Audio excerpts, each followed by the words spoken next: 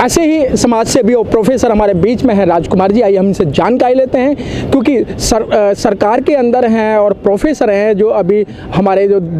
भारत का जो बजट पेश हुआ है, उस बजट से एजुकेशन पे क्या असर पड़ेगा, या एजुकेशन की जो एक गिरती हुई साख है उसको बचाएगा या और ज़्यादा गिरेगी। राजकुमार जी, आपका SM न्यूज़ में आपका हार्दिक स्वागत है। धन्यवाद सर, ये अभी जो बजट पेश करा अरुण जेटली जी ने, तो एजुकेशन का इन्होंने क्या दायरा रखा है? देखिए सर, पिछले 5 साल से लगभग पिछले 5-6 साल से भारत में ख़ास तौर पे प्राइमरी एजुकेशन, जब से राइट टू एजुकेशन स्टार्ट हुआ है, लगभग 1 लाख स्कूल्स भारत में सरकारी स्कूल बंद हुए हैं। ये बहुत ही चिंताजनक स्थिति है, क्योंकि ये स्कूल वहाँ पे बंद हुए हैं जहाँ पे समाज के वंचित लोग रहते हैं, ख़ास तौर पे SC ST OBC जहाँ पे रहते हैं। उन स्कूलों को बंद किया गया, अलग अलग कारण देके बताया गया है कि वहाँ पे टीचर्स नहीं आ रहे हैं, वहाँ पे स्टूडेंट्स नहीं आ रहे हैं, वहाँ पे इंफ्रास्ट्रक्चर नहीं है। इस बजट में उन स्कूलों को बंद करने के एवज में क्या नई चीज़ें दी गई हैं, उसके बारे में कोई खास चीज़ नहीं बताई गई है। एक ज़रूर बात इन्होंने कही है कि एकलव्य स्कूल हम स्थापित करेंगे नवोदय विद्यालय की तर्ज पे, लेकिन उसका भी क्या खाका होने वाला है, उसमें किस तरह की सुविधाएं दी जाने वाली हैं, उसके बारे में खास अभी कुछ नहीं है। हम कह नहीं सकते, क्योंकि ये सिर्फ एक प्रॉमिस की गई है। आगे ये अगर इसमें स्थापित करते हैं तो वो अच्छी बात है, लेकिन जहाँ तक एकलव्य विद्यालय स्थापित करने की बात है, एकलव्य एक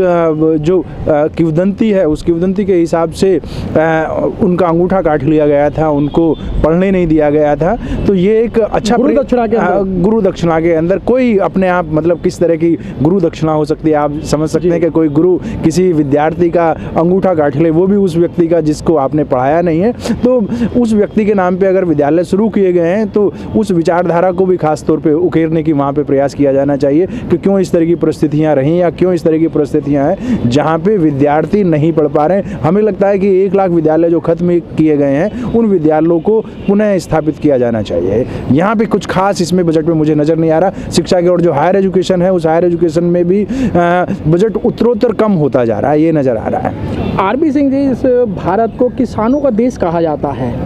और स्वामीनाथन रिपोर्ट बार बार जब यहाँ धरना प्रदर्शन होता है कि स्वामीनाथन रिपोर्ट को लागू करो, किसानों के जो आज प्रत्येक दिन वो अपनी आत्महत्या कर रहे हैं, हत्याओं का एक सिलसिला जारी है, तो इस बजट के अंदर किसानों के बारे में भी नहीं सोचा है। देखिए, किसानों के बारे में वो कह रहे हैं कि हम उनको उनकी जो कॉस्ट है उस पर 1.5 गुना मिनिमम सपोर्ट प्राइस देंगे, लेकिन देखिए यहाँ पे सपोर्ट प्राइस आप दे रहे हैं, अगर कॉस्ट पे 1.5 गुना सपोर्ट प्राइस दे रहे हैं, तो जो उसकी अपनी मेहनत है और जो ज़मीन है उसकी जो लागत है उसको कौन काउंट करेगा? किसानों को मुझे लगता है कि इसमें शायद उनका हक नहीं मिल पाएगा, क्योंकि जो आप बीज के लिए, पानी के लिए लागत लगा रहे हैं वो ठीक है, उसका 1.5 गुना मिल जाएगा, लेकिन उसकी मजदूरी का और उसकी जो ज़मीन है उसकी लागत का क्या होगा? ये किसानों के साथ कोई खास ठीक इस बजट में नहीं मुझे नज़र आ रही है। राजकुमार जी, जैसे कि एक किसी के पास में 1 बीघा है या 2 बीघा है, उसमें पूरा परिवार लगता है, उसके परिवार लगने के बावजूद जो खेती उपजाऊ होती है, वो जो फसल उगाई जाती है, निकाली जाती है, वो औसत आयतन जो आता है उसमें उससे कई गुना कम हो जाती है, और फिर वो किसान जो है वो ठगा सा महसूस करते हैं। देखिए, ये यहाँ की जो व्यवस्था है, उस व्यवस्था में खेती का कहीं पे 1 एकड़, कहीं पे आधा एकड़ या कहीं पे 1.5 एकड़ वंचित समाज के लोगों को ये ज़मीन दी गई, पट्टा दिया गया, लेकिन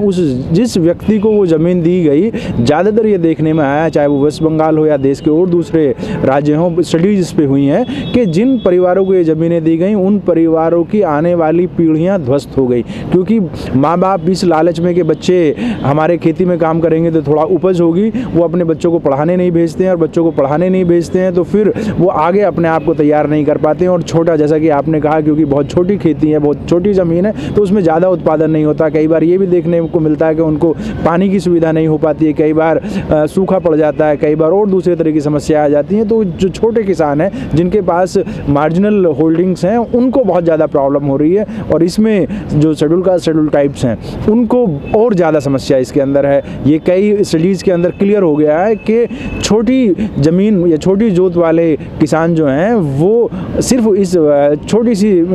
ज़मीन के चक्कर में अपने बच्चों का भविष्य ख़राब कर रहे हैं। और जो लोग ज़मीन के चक्कर में ना पड़ के, इस 1 एकड़ या 1.5 एकड़ ज़मीन के चक्कर में ना पड़ के अपने बच्चों को शिक्षा दे रहे हैं या छोटे अपने उद्योग धंधे कुछ कर ले रहे हैं, शहरों में आके अपना कोई कामकाज कर ले रहे हैं, उनके बच्चे ज़्यादा कामयाब हो पा रहे हैं, उनके आने वाली पीढ़ियाँ सुधर पा रही हैं। लेकिन जिन्होंने सिर्फ खेती बाड़ी की है छोटी मोटी ज़मीन के सहारे, उनकी आने वाली पीढ़ियाँ भी सुरक्षित नहीं हैं। सर, इस बजट के अंदर भी जैसे आम जनता और आम पार्टियां कहती हैं कि जुमलों की सरकार है, तो इस बजट के अंदर भी ये जुमला दिखा दिया इन लोगों ने।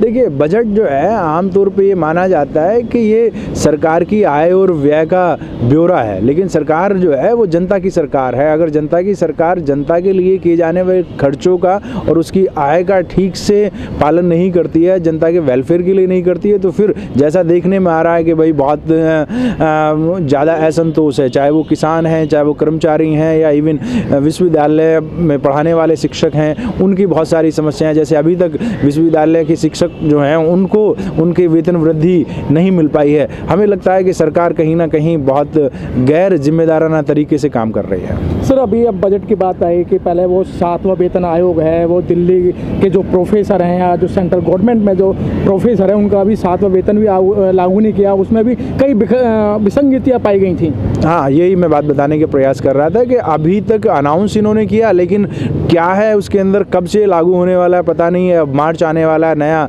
साल फाइनेंशियल ईयर स्टार्ट होने वाला है और ज़्यादातर टीचर्स अपने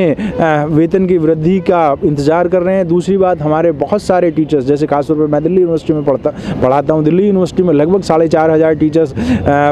एड हॉक बेसिस पे यहाँ पे पढ़ा रहे हैं, जिनकी जॉब सिक्योरिटी नहीं है, जिनका परमानेंट स्टेटस मिल पाएगा नहीं मिल पाएगा, इसके बारे में भी जो है सरकार कुछ खास चिंतित नज़र नहीं आ रही है। और ऐसा लगता है कि जैसे इन्होंने अभी इसमें कहा कि भाई हम प्राइवेटाइज कर देंगे या उनको कॉन्ट्रैक्ट बेसिस पे लगाएंगे। सरकार ने खुद ये अभी इस बजट के अंदर प्रोविज़न किया गया कि आप 70,000 पे उनको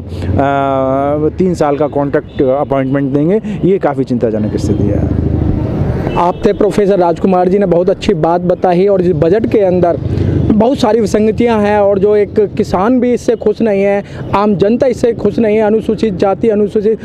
जनजाति, ओबीसी, अदर जो कास्ट हैं वो भी इससे संतुष्ट नहीं है। वो पहले ही कहा जाता था कि जुमलों की सरकार है, तो अरुण जेटली जी ने अपने आका की बात को मान के, माननीय नरेंद्र मोदी जी की बात को मान के इस बजट के अंदर भी जुमला पहना दिया, जुमला दिखा दिया गया। कैमरामैन गौतम के साथ मनोज पिप्पल, नई दिल्ली से।